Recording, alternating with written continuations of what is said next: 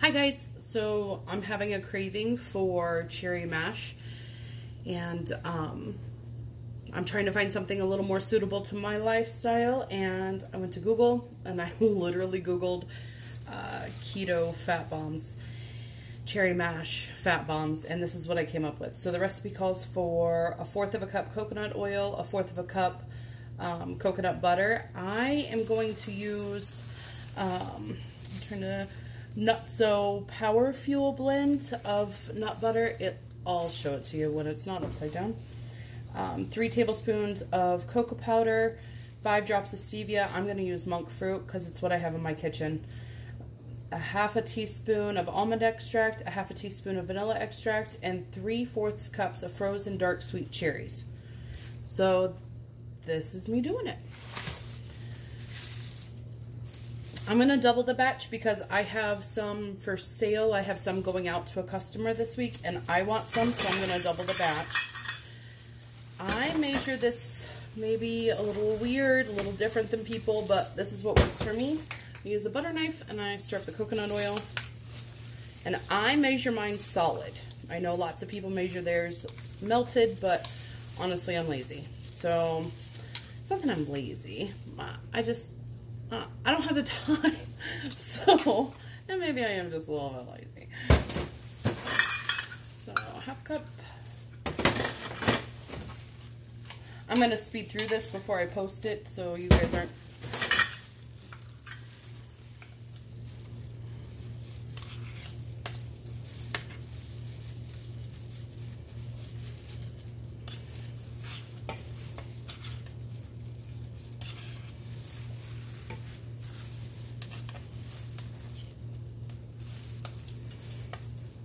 I use a butter knife to get it out of the jar. Getting super fancy around here.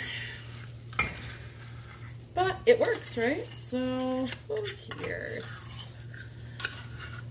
Honestly, if you would rather melt it down, you can do that in a little soup bowl, pop it in the microwave for, I check it, I put the timer on for 30 seconds, then I check it every 10, and I pull it out just as it's melted. That way I don't scorch it. And then I'm going to use a 1/2 cup of my nut butter. So I've already stirred this. If you use natural nut butters, you know that it separates and it's not that beautiful. But after you stir it up, this is just excellent. I love this butter. I got it at Walmart. And it's called Nutso Power Fuel Smooth. It's got cashews, almonds, Brazil nuts, flaxseed, chia seed, hazelnuts, pumpkin seed, and sea salt. And that is right up my alley.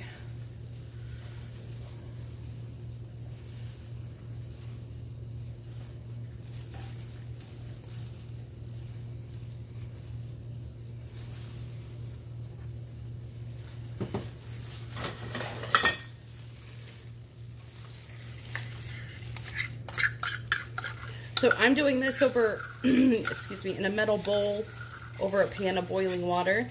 I don't have a double broiler, or you could do this in a microwave safe bowl and pop it in the microwave, melt it all down, whatever floats your boat, however you run your kitchen. Because there is literally no wrong way to do this. As long as you don't scorch it, you're good. Of course I didn't bring a bowl over for dirty dishes. Why would I do that? And then 3 tablespoons of cocoa powder, so I'm going to use 6.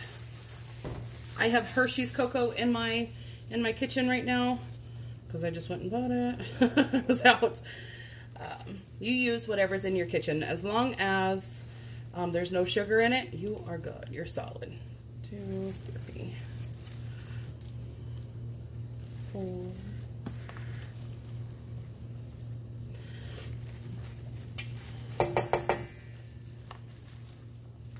I should be leveling these off, but in my world, there is no such thing as too much chocolate. So, okay, I use this brand of monk fruit. I love it. I love it very much. Actually, instead of using the granulated, I'm going to use the powder. That way, sometimes the granulated stays a little gritty. And that's okay. That's all right. I still use it every day. But I was just gifted this powder sugar. So let's try it out. What's the worst that could happen?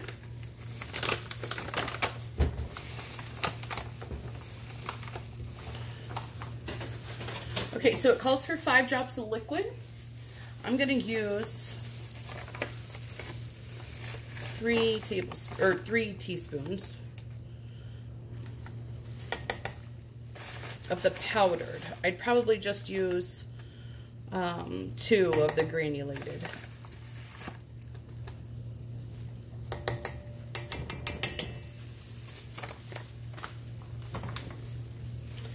And then, you guys know I love Watkins vanilla extract. I just can't do without it. Recipe calls for 1 for a half, so I'm going to use a whole one.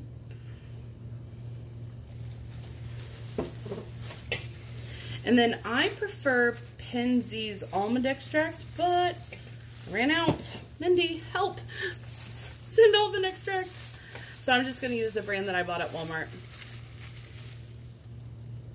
And I'm going to use a whole teaspoon of that too. It does call for just a half, but like I said, I'm doubling.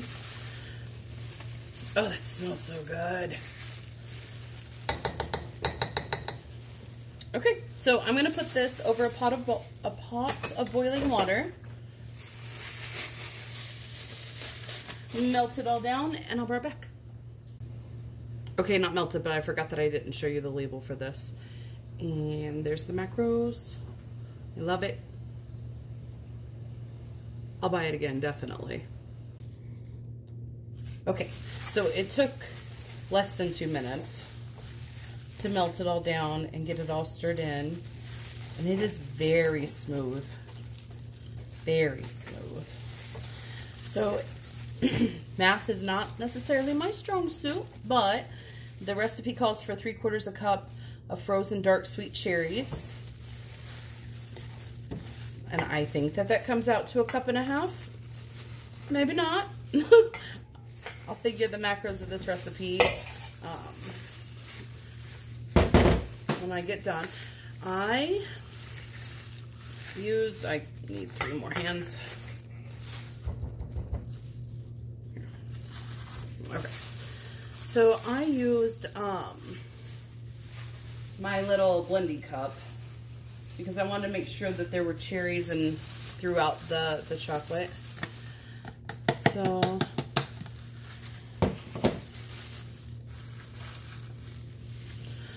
So the recipe says to get it all incorporated and then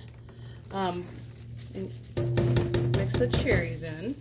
You can do this with a fork if you're just gonna make your own batch. I mean, you can do it however you want to. You can mix it with a fork. You can cut it in half, just as long as it's the way you want it. Look how beautiful that is. Can you see that? I need to get better lighting in this kitchen. Oh, it's so pretty. Okay, so I'm just gonna mix this through.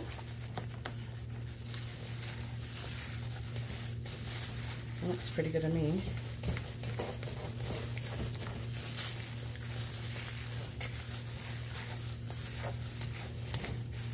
I didn't need this big of a bowl to make a batch of these, but my pan is big. Anyway.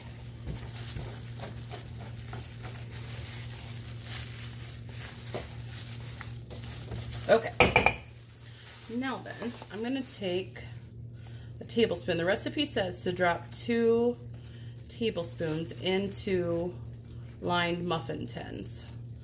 The recipe, the person who wrote the recipe said to use mini muffin tins. I do not own mini muffin tins. I own regular muffin tins.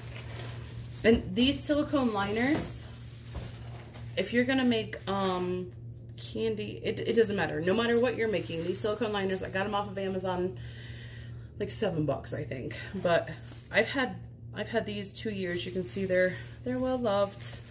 But you should own them if you don't. They're fantastic. I have them in cake pans too. So 1.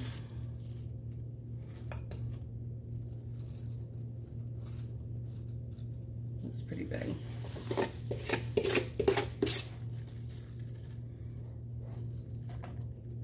That's already got chocolate on it from where I rested my spatula.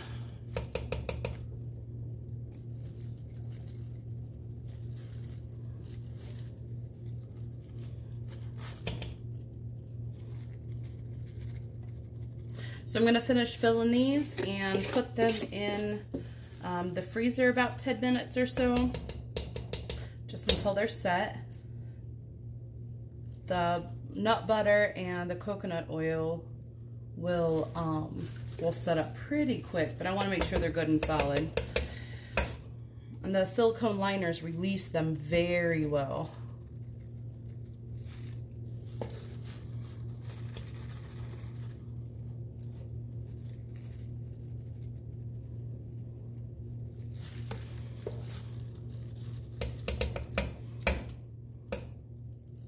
So whether you are trying to get your fat macro up, or whether you're trying to go sugar-free and find candy without the scary stuff in it, if you're just trying to get more coconut oil in your life,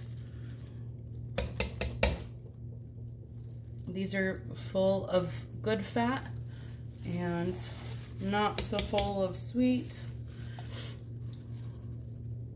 And they're chocolate. Chocolate is good. All right, so I'm gonna go ahead and finish doing this because you don't want to sit and watch me do 24 of these.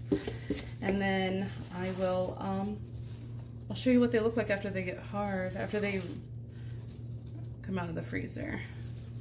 See you in a minute. Are we going? I think so. Okay, so they're done.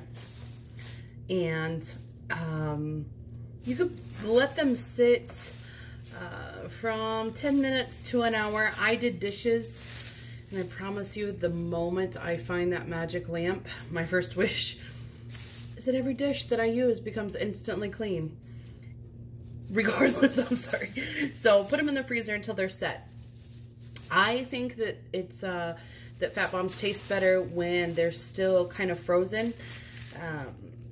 These are no exception. I took a bite before, you know, I licked the bowl, and I just had a bite before I videoed this, and they are pretty fantastic. So you can leave them, see how they're sort of making a mess on the liner. If you leave them in the freezer, if you leave them in the freezer a little longer, they'll come out clear. But I wanted to, I'm almost done for the day, so I wanted to show this to you before I left, but these are fantastic. They taste like, okay, so they're not like a direct dupe of cherry mash, but they are definitely curing the craving, and they're creamy.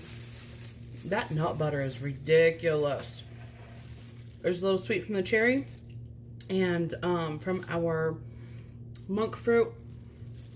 I might next time put a little crunched up almond or something on top of it, just to have a little crunch. And the next time I might try to leave them the cherries a little more full.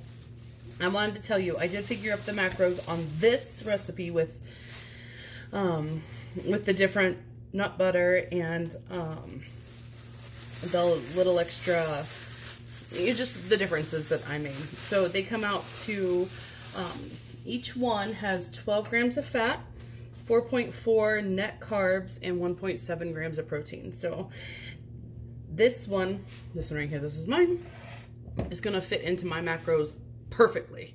And I'm going to eat it while I edit this video.